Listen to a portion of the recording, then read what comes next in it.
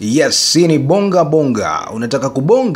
Unataka kubonga kuhusiana na nini? Acha si tubonge. Wakikwambia wana habari, waambie unazo habari kamili. Na hii ni Eddy TV, na kama ilivyo kawaida kuletea mastori kibao ambayo yanaendelea kutrend katika mitandao mingi ya kijamii, basi nimeona na hili ni vema nikakuletea ewe mwanafamilia wa Eddy TV kama ilivyo kawaida yetu, na wewe ukapata kulifahamu. Lakini pia wewe kama si mwanafamilia wa Eddy TV na ungependa kujiunga na familia hii ya Eddy TV, unaweza kusubscribe kwa kubonyeza neno subscribe lenye rangi nyekundu hapo chini, na mara baada ya kubonyeza itatukia alama ya kengele ambayo utabonyeza mara moja tu na utakuwa turn on post notification. Hivyo taarifa zote utazipata kupitia hapa Eddy TV. Na issue kamili ni kumuhusu Diamond Platnumz kupitia ukurasa wake wa Twitter aliweza kutweet na kuandika hivi: about to introduce a female artist because I believe women they can if you empower them. So huo ndo ujumbe ambao aliuandika Diamond Platnumz kupitia ukurasa wake wa Twitter, na ukaleta maswali mengi sana kwa watu wengi sana kutokana na vile ambavyo Diamond alikuwa ametweeti. So huu ulikuwa ni ujumbe kwa fans wote wa team WCB kutokana na kile ambacho Diamond alikiandika. Ni time sasa ya kumsajili msichana ambaye atakuwa ni artist pale WCB. Tunajua katika team ya WCB kuna msichana mmoja tu ambaye anawakilisha, lakini kutokana na uwepo wa mdada mmoja tu katika team WCB, basi imekuwa ni wakati mzuri wa kumtambulisha msichana mwingine ambaye atarepresent WCB kama team ya WCB. Sasa hapo ndipo maswali yalipoibuka, maswali mengi sana,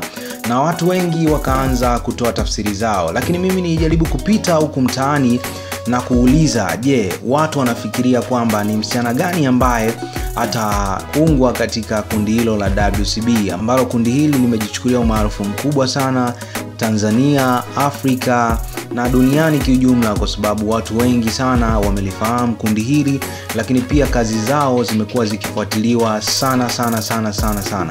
Na ukiangalia trending ya mwaka 2018 katika nyimbo ambazo zimetrendi kwa Tanzania, basi ukiangalia katika ile list ya nyimbo 10 ambazo zimetrendi Tanzania, karibia 99% zinatoka WCB.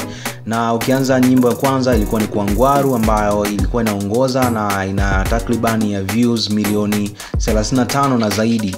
Lakini African Beauty ikafuatia ambayo ilikuwa na views zaidi ya milioni 28, Yena ikiwa na zaidi ya views milioni 12, Jibebe ikiwa na views zaidi ya milioni 10, katika ambayo Diamond Platnumz alishirikishwa na Vikenzo ikiwa na views zaidi ya milioni 9, lakini Baila ikiwa na views zaidi ya milioni 7, na Dekezwa ikiwa na views zaidi ya milioni 7, Hodari ikiwa na views zaidi ya milioni 7, Mwanza ambayo ni nyimbo ya Rayvanny ilifungiwa ikiwa na views zaidi ya milioni 6, lakini Harmonize na nyimbo yake Atarudi ikiwa na views zaidi ya milioni 6. So hiyo ndo trending ambayo imetrendi kutoka WCB, ingawa Kwendalini hajafanikisha kuingiza nyimbo yoyote katika trending hiyo, lakini bado msimamo wa timu ya WCB imeonekana kuwa ni lebo ambayo imetoa wawakilishi wazuri zaidi katika nyimbo kwa hapa Tanzania, na nyimbo nyingi kutoka team WCB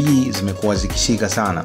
Ripoti kutoka huku mtaani baada ya Diamond Platnumz kutoa ujumbe huo kwamba wana mpango wa kumsajili msanii wa kike, baadhi ya watu wamesema mwanadada Zuchu ana nafasi ya kuchukua Sainiwa hapo WCB.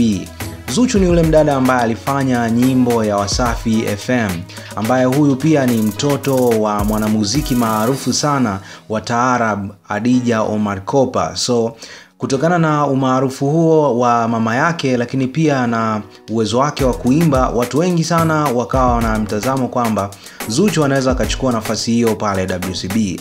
Lakini pia watu wengine wakatoa maoni kwamba Ndiye anaweza akachukua nafasi hiyo kutokana na situation ambazo zilishawahi kuonekana hapo nyuma, kwamba ule ukaribu ambao ulionekana kati ya Diamond na Ndiye, basi unamtengenezea Ndiye nafasi kubwa ya kuchukua sign label hiyo hapo Wasafi, kutokana na video ambayo ilishawahi kutrend hapo nyuma ambayo ilikuwa kimuonyesha Ndiye yuko na Diamond Platnumz ambapo walikuwa wamealikwa kule Dubai katika show. So Nandy alionekana kuvaa cheni ya WCB, na kutokana na tafsiri hiyo watu wengi pia wakaja wakasema kwamba Nandy ana nafasi kubwa ya kuwa team WCB na kusainiwa pale.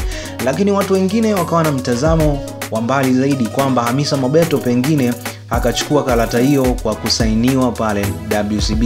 So hiyo ni mitazamo ya watu kutoka huku mtaani. Na sababu gani ambayo ilipelekea kwa watu kusema hivyo? Ni kutokana na mahusiano ambayo yalishawahi kuwepo kati ya Diamond Platnumz na Hamisa Mobeto, japokuwa kwa sasa hivi hayapo tena, lakini bado watu wana mtazamo huo kwamba pengine Hamisa Mobeto akachukua nafasi hiyo na kusainiwa katika lebo kubwa hapa Tanzania pamoja na East Africa, lebo ya WCB. Lakini watu wengine pia wakatoa mawazo yao kwamba Ruby pia naye ana nafasi hiyo ya kusainiwa. Kutokana na ukaribu uliokuwepo kati ya Babu Tale na Ruby, basi watu wengi wamesema kwamba pengine Ruby ana nafasi hiyo ya kusainiwa WCB. So hiyo ilikuwa ni mitazamo ya watu kutoka huku mtaani kutokana na vile ambavyo wao walikuwa wakiona. Lakini pia wewe mpenzi mfuatiliaji wa ukurasa huu wa Eddy One, unaweza kutoa maoni yako. Je, ni nani ambaye anaenda kusainiwa WCB? Msanii gani wa kike ambaye ataenda kusainiwa WCB? Unaweza kuacha comment yako hapo chini, lakini pia unaweza kushare na marafiki pia na wenyewe wakasema ni nani ambao wanafikiria pengine anaweza kusainiwa WCB. So hayo ndo alikuwa maoni kutoka huku mtaani. Jambo moja kubwa la kufanya, unaweza kusubscribe na turn on post notification na kuwa karibu na ukurasa huu wa Eddy One TV, kutokana na vile ambavyo tutaendelea kukupostia matukio mbalimbali, basi utaweza kuelewa ni nani ambaye atasainiwa katika lebo ya WCB. Lakini pia unaweza kupima, je, utabiri ambao raia kutoka huku mtaani wameusema ni kweli mmoja kati ya listi ambayo nimeitaja atakuwepo au hata kuwepo? Yote ni matokeo baada ya msanii huyo kusainiwa na lebo hiyo ya WCB. Ulikuwa na mimi Eddy Eddy. Tukutane mpaka time nyingine ambapo nitakuletea story nyingi ambazo zinaendelea kutrendi huku mtandaoni. Tukutane next time. Ciao.